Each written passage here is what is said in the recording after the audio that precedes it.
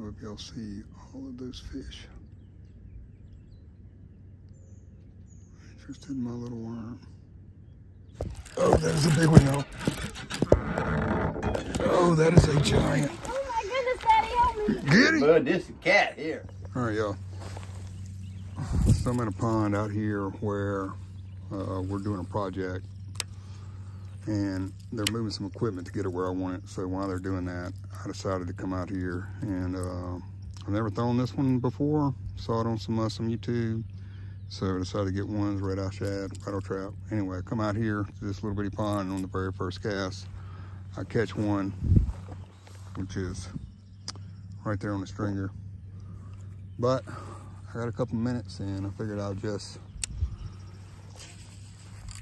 make a few more casts and just see what happens. So this is a very clear pond. It's got some grass out in the center.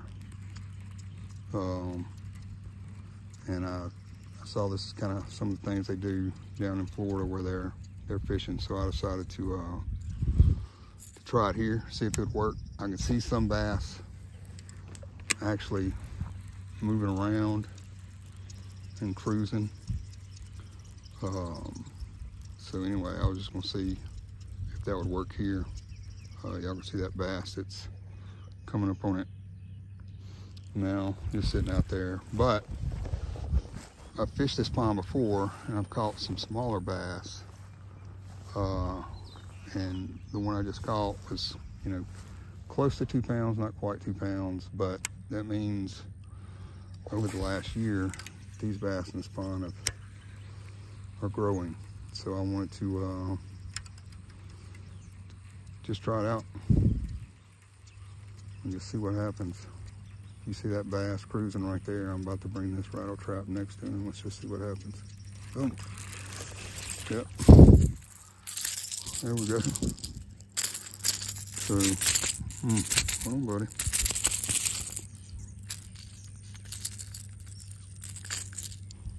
Anyway, so this was a success. That was pretty good little catch. So pretty happy to have him. There's another one right there cruising.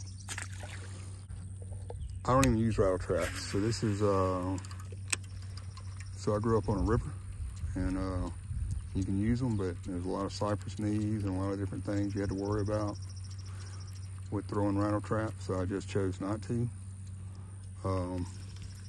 But obviously they are good for ponds with a lot of grass, and it's proven that today. A couple more casts, just kind of get everything lined out. I guess I got some grass on it right now. Even with the grass on it, that bass was checking it out. I think the rattle trap's cool. That was pretty awesome. And this water's really clear, so it's really cool to call your shots.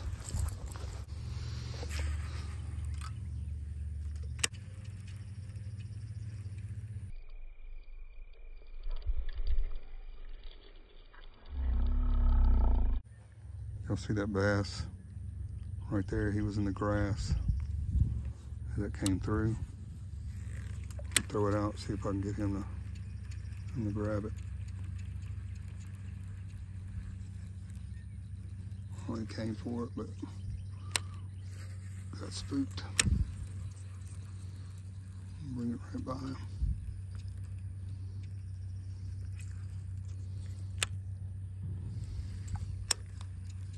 I think we're gonna get him this time. Nope, let it go straight by him. All right, well, I don't know if you ever see those bass just cruising through there.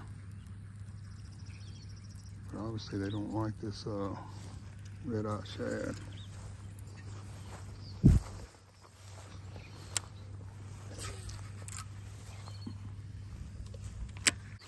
It don't take long to get that equipment where I need it. And then I gotta go supervise those guys. You don't see that? There's another little bass cruising right there. There's one. Ooh, there's about 3, 4 of them coming after it. I wonder if I need to burn it faster. I probably don't even have the right reel for this. I have a 6:4 gear ratio I'm throwing this on because I had it available. To get this thing cranking, I gotta put some work into it. I caught one on the first and third cast. This bait would do some good out here, but it don't look like it. I really need a topwater frog after seeing that bass come out of that grass right here on the edge. I probably need something shallow. Now I know there's a lot of little bass in here, but I know for sure that there's one larger bass because he broke me off over in this corner we're working ourselves up to. If he hasn't been caught by now, but ooh, there's one cruising right there, y'all. See if we can get him to.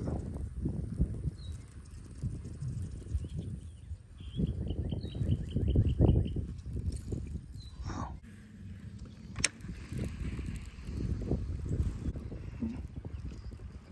I just had one hit it, but he didn't grab it.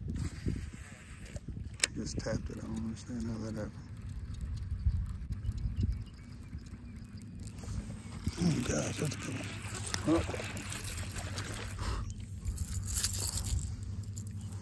Well, I thought it was a good one. Oh, not my fingers, guy. Not my fingers. Man, he hit it, y'all. That little guy hit it. So I don't know what's special about that cast outside of any other. I mean, obviously there's a deeper hole here, but maybe he was just hungrier than the others. I'm just gonna have to go check on my guys, make sure they're doing what I asked them to do.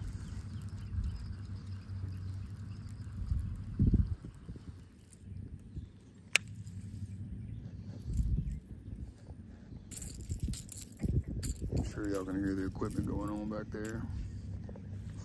It's high axis, so they have a pretty long little way they got a track to get to where I want them to work. And those are usually a little slower than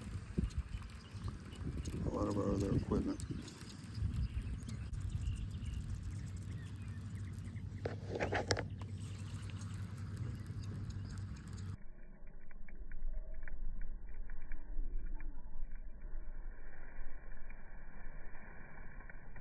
I don't know if y'all saw that flash. I paused it for a second and then started back. And one hit it right where that spot was.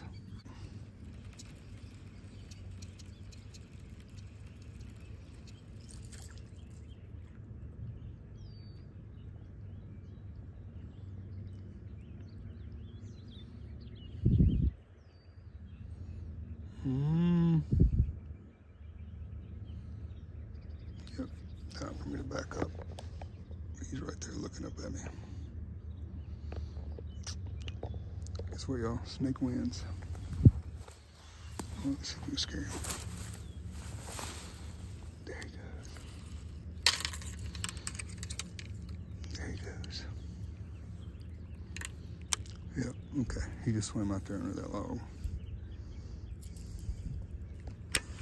Woo!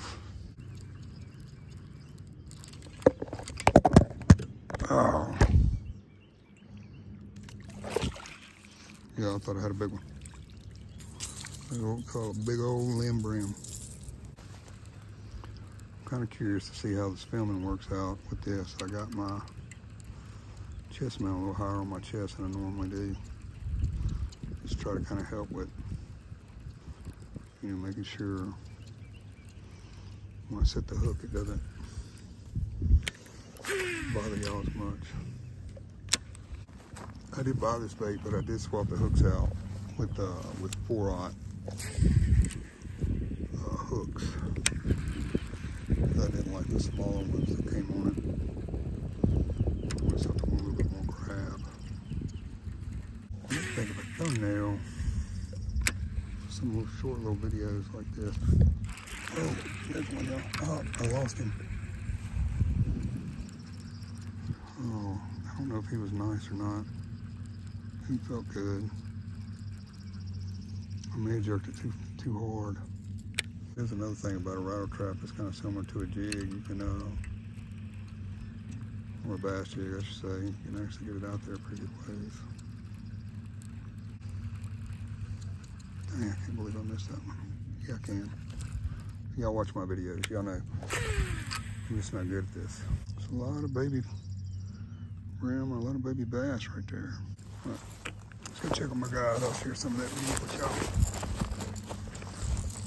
I don't know if you've ever been in the Louisiana National Guard. We do some pretty cool stuff. Hey guys, there's some of our P7 dozers that we use. We have winches and rippers on the back of those. We're doing clearing and grubbing and other things. So they're really cool. See, here's some of our military haul assets. There's a wet, a 40-ton boy. Obviously, that's one of our hags. It's a project we've done in the past, and all they're doing is just separating that dirt from that organic material, the grass, and wood, and that kind of thing, so we can use that dirt for other purposes.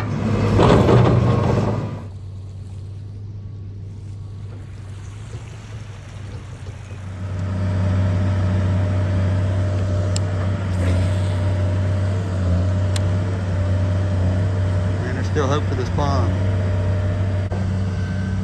Nah, I'm just kidding. I don't think anything's in here. Pretty cool thumbnail though.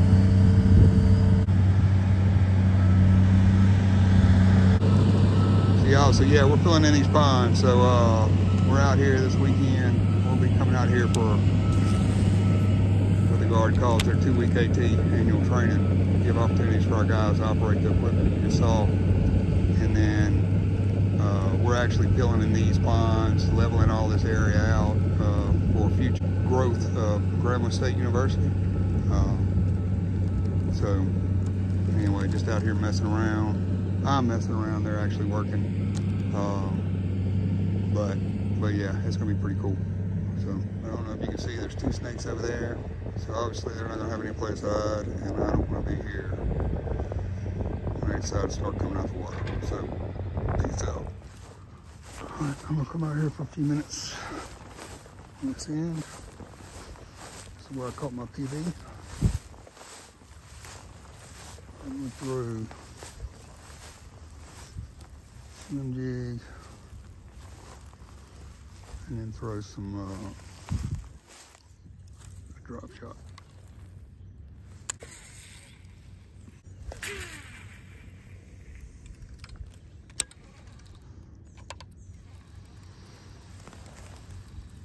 There's definitely a lot of movement and everything down here. Smaller bass.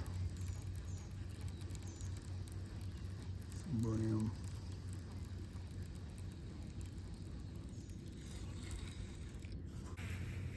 There's something out there.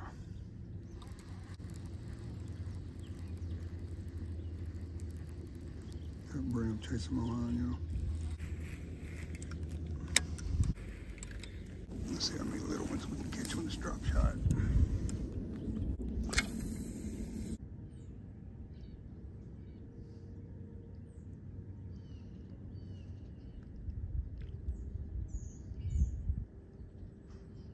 Y'all, I don't know if y'all see all of those fish. Interested in my little worm.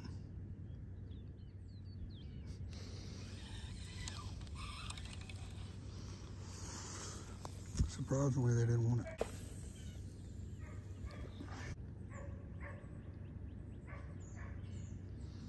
Oh, I see it. That's bass. Just swimming around, hitting the top of the water. Little.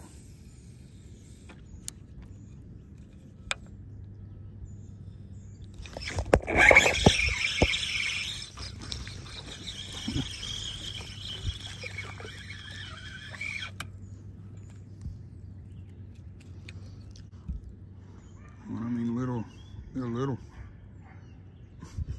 That was cool.